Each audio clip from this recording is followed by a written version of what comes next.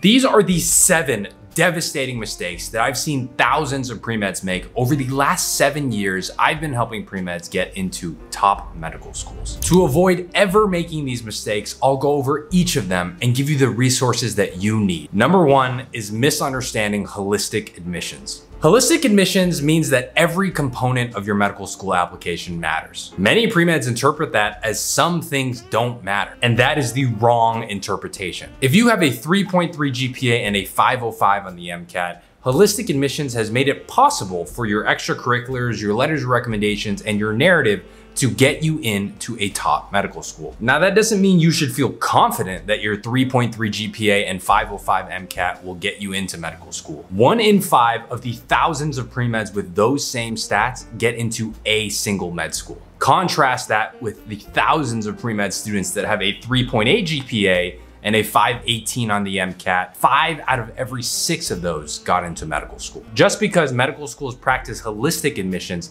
does not mean that the value of your GPA and MCAT have changed. There will always be room for students with high GPAs and strong MCAT scores to become doctors. And for students like this, it is the exception to get rejected from medical school. For most of other pre-meds with low GPAs and low MCAT scores, it is the exception to get accepted. So the solution to avoid making this mistake is that before anything else, prioritize your GPA and your MCAT. If you can convince yourself that you can earn a strong GPA quarter after quarter without excessive studying, then you can loosen up that priority and start spending time elsewhere. But don't start prioritizing your extracurricular activities at the expense of your GPA. This is why learning how to study has such an exponential impact on your professional career. You'll get better grades, better scores in less time, allowing you to use that time to get leverage on the other parts of your application. Don't misunderstand holistic admissions. Your grades and your MCAT score still matter a ton. Mistake number 2 is neglecting your community. And I'm not talking about the local Rotary Club or the food bank. I'm talking about the secondary questions that nearly every top medical school asks. One of Stanford's secondary prompts are, how have you uniquely contributed to a community with which you identify? Mount Sinai asks you to explain how a particular community has influenced your desire to apply to medical school. And Duke asks you to discuss your experiences with disparities in healthcare in society. Now, to be clear, communities or populations with disparities does not just mean people experiencing homelessness or refugee immigrants. There are many communities you could identify with, everything from LGBTQ+,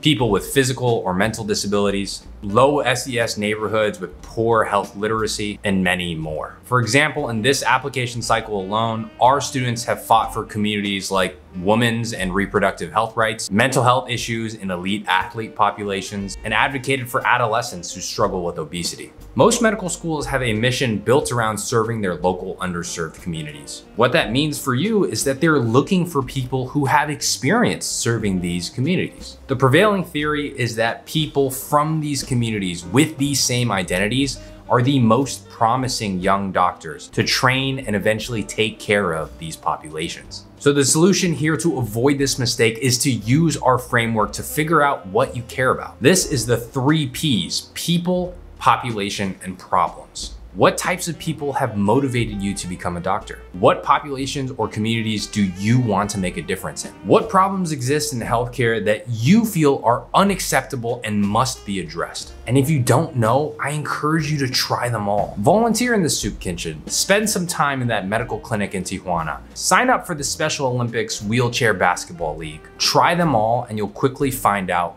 what problems, people, and population you really enjoy spending time in. And even if you find nothing, commit to your best guess. Oftentimes, we get the order of passion and skill wrong. We believe that skill follows passion, but usually passion for something follows skill. It's the other way around. When you try something and eventually get good at it, you'll find that you'll end up liking it more than other things. Mistake number 3, your application is a one-hit wonder. Too many pre-meds have one thing that dominates their entire application and have let their GPA, clinical experience, research, letters of recommendation all become glaring red flags. These are the pre-meds that put all of their eggs into their research basket or all of their eggs into their political advocacy basket. Remember, you're applying to medical school, and that requires a foundation of clinical experience, grades, and oftentimes research. In today's admissions environment, it's a little bit oxymoronic, but you have to be both well-rounded and exceptional at something. You don't have to be a master at everything. You should be well-rounded at everything and then have something that you stand out for. So the solution here is to start by building a well-rounded application. Do not let any parts of your application enter red flag territory. After you finish that phase 1 of application building, then move to phase 2, the 1 or 2 things that you want to stand out for. When you've figured out what you really care about and what you really want to be known for, invest double, triple the time into making sure that you are world-class in that lane. The easiest way to describe this transition is phase 1, focusing on breadth with a B and an R, and phase 2, focusing on depth with a D. And truly, the best way to understand what is well-rounded enough or what is standout enough is to look at real successful medical school applications. In the description box below, you'll find our application database. It's 8 full medical school applications, students who have gotten into UCLA, UCSF, USC, UCSD, and everything they submitted from their extracurriculars to their personal statement. You'll even find my exact application that got me into UCLA. If you're looking to understand what top medical schools want, take a look at our application database. Mistake number 4, having no 4-year plan. You must know what your timeline looks like. There really aren't many core milestones. They include when you're gonna apply to medical school, when you're gonna take the MCAT, and what you're doing during the major summer and winter breaks. When you put your timeline on actual paper, you'll see exactly how much time you have to build a competitive application. For pre-meds who aren't incoming freshmen and want to take no gap year, you'll realize just how little time you have. Here are the core 2 takeaways when making your own 4-year plan.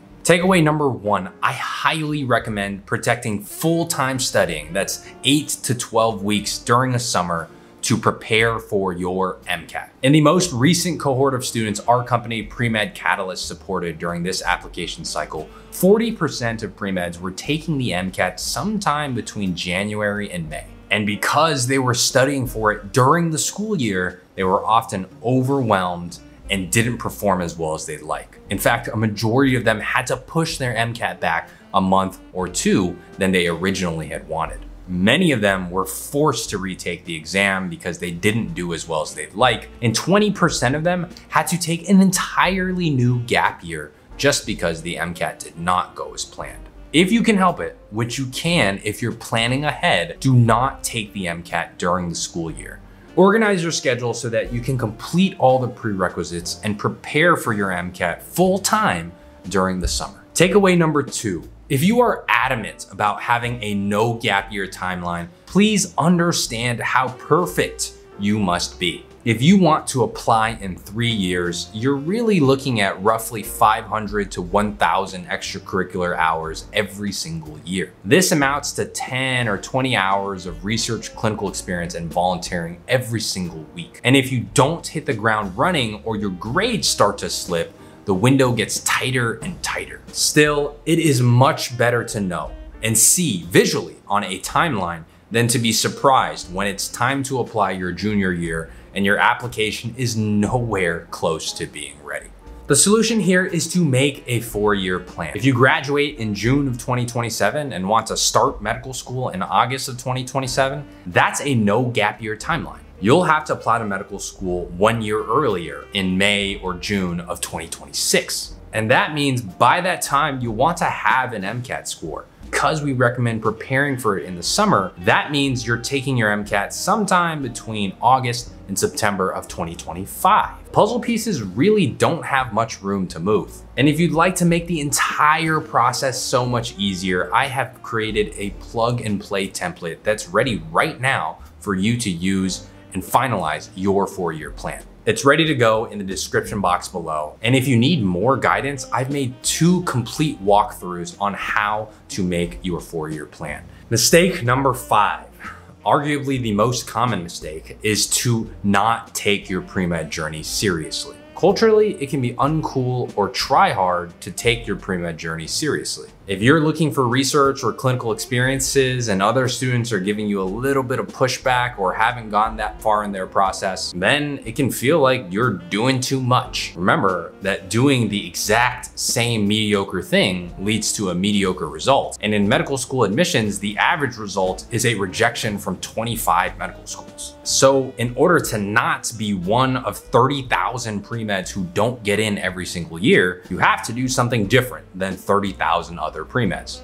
And while it's really hard to go against the grain and do your own thing and try hard, it's also really hard to go through 3 to 6 years of being pre-med, apply to medical school, spend an entire year and thousands of dollars only to get in nowhere. And remember, just because you take your pre-med journey seriously does not mean you have to be a jerk about it. Together, let's culturally change the pejorative and the stigma and the mindset around trying hard in medical school admissions. You're not being a gunner, you're just taking it seriously. Mistake number 6 is not objectively assessing your application strength. Medical school admissions largely is not rocket science. A lot of the criteria are standardized and transparent. And there are many applications, like the 8 in our application database in the link in the description box below, that show you exactly what it takes to get into UCSF or UCLA or UCI or UCSC. It should not be a secret how competitive your application is. You must know where your strengths lie so that you can double down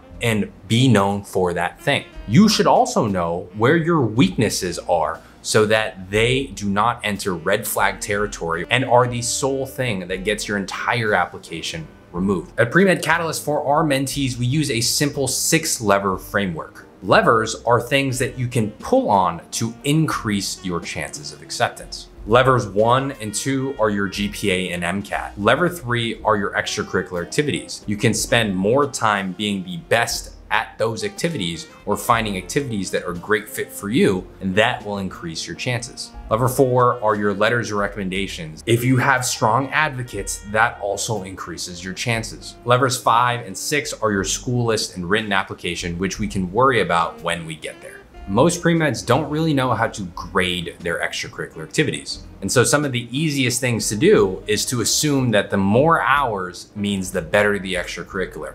But remember, hours are just a proxy for impact. They're not exactly the same thing. For example, my 343 hours as a hospital volunteer were completely useless. Contrast this to the 100 hours I spent as the finance director for Vietnamese Community Health, having raised $12,000 to put on multiple community health fairs for the Vietnamese and Hispanic. Those hours were far more significant. If you're ever confused, read successful applications. That will get you into the ballpark of what you need to accomplish. And finally, mistake number 7 is following irrelevant advice from the internet. This advice isn't longitudinal nor contextual. The advice that you're getting from the internet is one time, and it follows the bias or the perspective of that one person or that school's singular AdCom policies. You are getting a narrow perspective of medical school admissions as a whole.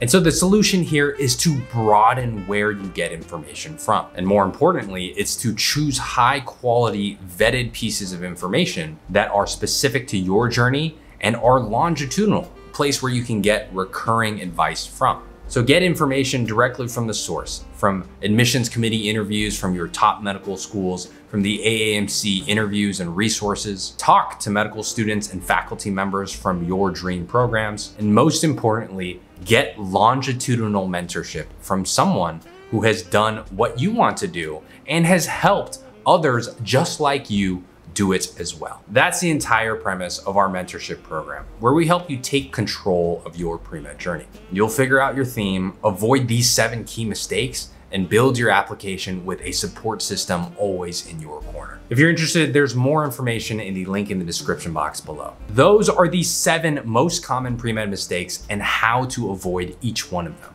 If you found this video helpful, you'll love this video where we talk about 7 rules that pre-med freshmen must follow to be successful. Thank you for watching.